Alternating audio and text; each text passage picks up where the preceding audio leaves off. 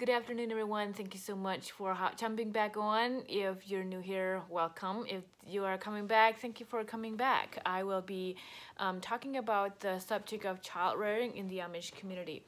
That was a question that some of you had, and I thought it would be really cool to just sit down and kind of break it down of how I was raised. I know this is very different for different families. I cannot talk about the Amish culture everyone in a box because no one fits in a box, and I do not like to be put in a box, so I will not put others in a box, right? What was child rearing like? What were discipline procedures? So I would say from very little, my parents practiced spanking. That is something that is, I think, pretty normal in the Amish community. But I do think as we were very little, it was, I remember we would have to stand in a corner. Basically, if, by furniture, there was maybe a furniture in the corner or whenever there was a corner somewhere in the wall or something. If we did not obey when we were little, we would have to put our nose or put our face towards the corner, and then we'd be like, "Mom, can I go?" Or "Dad, can I go?" Until after some time they would be like, "Okay, are you ready to listen now?" And then when we were ready to listen, we could go. So that is one of the things I do know. I was taught to not curse, to not swear, and to use bad language. And so one of the things that we would do if language came out of our mouth that was not good, we would have to stick out our tongue a little bit, and Mom would prick it.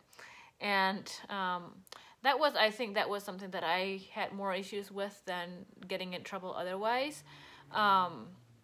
And I just hated being pricked, so that pretty much did it pretty fast for me. So this person asked about timeout, sitting in a corner, grounded, more chores, whatever, spanked, and that Amish children are very well behaved. So I think in general, they do use quite a bit of discipline, and they're still kids. They're not more well behaved than any others.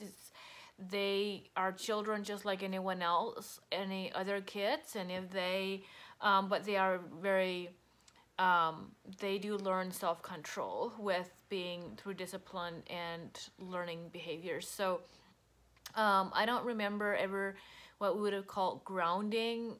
I didn't know about that. I do remember when, say, we complained about washing dishes. My mom oftentimes when we were little, we had a chart, and where we would have a routine of who would wash the dishes, who would dry them, put them away, do the table, and so forth. And if we complained a lot about washing dishes, then there was a chance that my parents would say, "Well, you're gonna wash the dishes again tomorrow night." And we knew we would complain about that, another night would get added onto it. So I never minded washing dishes too much myself, and so that wasn't really an issue for me that I can remember. But that is something that happens sometimes, and we learn, if we complain about the chore we had, then we probably had to do it again. And yes, there was some spanking, on occasion when there was misbehavior. I would say, as very little, the things that you tell a 2-year-old to not do, don't touch that oven. Well, if they do it, they would get, get burned or whatever. But we would pull them away naturally. But I don't. And what it rewards for as well for good behavior, and that is something that we had as well. In growing up, I remember we had a chart for certain things, and then we would get stickers, and then if we had enough stickers, we would get to buy something, get cash to buy something with it, or we would get certain amounts of cash. I forget all the details of how that worked, and it depended on the chore, on the behavior and our attitude and all of that. And then we would get to buy something with it. Or sometimes, I remember during the summertime, every lunch, we would have our chart, or we would have our dishes, and mom would oftentimes, the little ones, with the young, very little ones, would go for a nap, and then she would, right after lunch, take them for a nap. So we were responsible for the dishes, and she was like, whatever we had left until 2 o'clock, we would get to play. So if we fiddled around, we didn't get to play at all if we really fiddled around. And it also helped us want to eat on time, because we didn't want to eat late, because it was always 2 o'clock was the cutoff. So sometimes we played longer than other times. But we knew we'd hurry with the dishes, we'd have some time to play. So that was a treat. I think there was a number of times, like when my parents would say, well, if you're done with the dishes by a certain time, you get to do this or get to have that. I remember we did do a lot of playing in the evenings. Like, that was something that my parents did well, I feel. We worked hard, but we also played, and that I think is super important for kids, is that they have playtime and they're not just working and working. So yeah, there was different times, oftentimes Saturday evenings. I forget what we did. I think it was when we were done with the dishes, or when we did it, or when we put everything away. For some reason, Saturday was more cleaning, like it was kind of get ready for the Sabbath Sunday. And so if we put all of the dishes away, like in the back of the counter, the rack, everything was put away, there was a good chance we could all get a piece of candy. So we had, some candy on hand. Mom always had candy on hand for treats for this and that. I don't remember really ever sitting in a corner, but it was when we were little, we would sometimes put our nose in the corner, look around, or look in the corner, stand in the corner, we would say. That is kind of to the extent that I can think of as far as in school. There are disciplines in school as well that all comes on the teacher, not the, what is it called? Principal. We did not have a principal. It is on the teacher.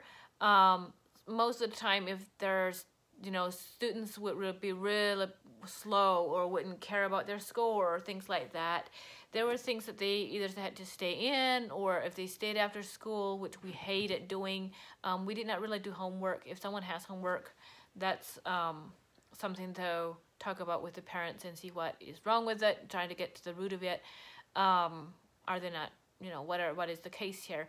But if there was misbehavior, I do remember one time when I was in school, there was a time when there was misbehavior, just little things among a number of the students, and it ended up they needed to stay in at recess and wash up the floor by hand, and one at a time. Like one did one day, and then the next one had to do the next day.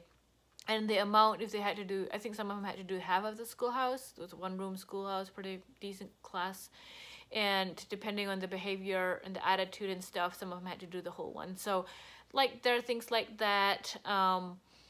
And if there were words spoken in school that were really not nice or that were not appropriate type of things, there were times when some of them would have to look up a word in the dictionary and write out the definition, and maybe 10 times or 50 times depending on how long and the situation, but that is something that some of them used. There was not much spanking in school. I do know it happened very few times, but not in general. That wasn't the first go-to. That was when, if it got really bad, got worse. Yeah, so I would say there was, I think just like every parent, every other human on the, it's not good to discipline in anger. And I think they're humans, there are times when that happens and times when it's done appropriately and so forth. They are, I would say, yes, they are well behaved because they do really use disciplines. Thankfully, I feel I've come from a place of where we also had positive affirmations and things like that. And that I think is really, really powerful. So hope you enjoyed this. If you have more questions, feel free to reach out. I do have more questions on minimalism and different things on Amish things. So I will be making more videos as time goes on, and I hope you have a good rest of your day.